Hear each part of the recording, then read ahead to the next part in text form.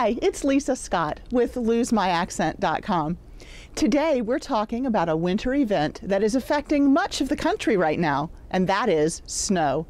As you can see, it is snowing today, so I thought it would be a great opportunity to talk about the pronunciation of the word snow and several related words.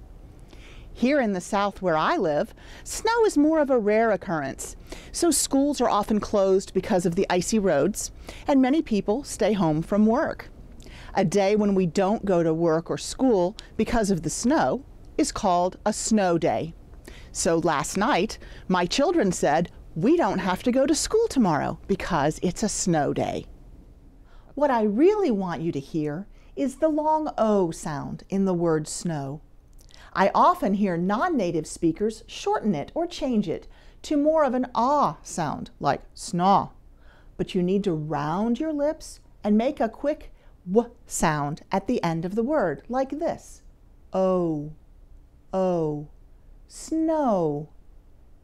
Now, if enough snow falls outside, it is likely that children will go outside, pack some snow together to make snowballs, and have a snowball fight. All in good fun, of course. Another favorite snow activity is building a snowman. While a traditional snowman is basically 3 large snowballs on top of one another, some of these snow sculptures can get quite elaborate.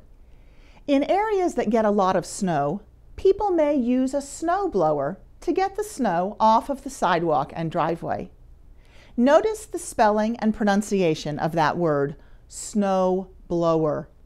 It has OW twice, and both times that OW is pronounced like the long O, snow blower. Now let's contrast that with the pronunciation of another common piece of equipment for dealing with snow, the snow plow. A snow plow is used to scrape the roads of snow and ice and to make it safer to drive. But here's the funny thing about the word snow plow.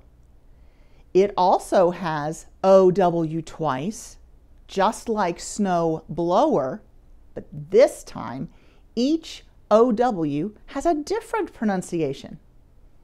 We already know that snow is pronounced with a long O, but plow is pronounced as the diphthong ow, a 2-part sound that doesn't sound anything like that long O.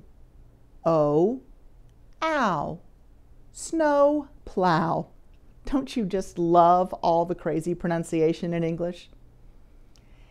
Now let's do a quick review of the words we've talked about.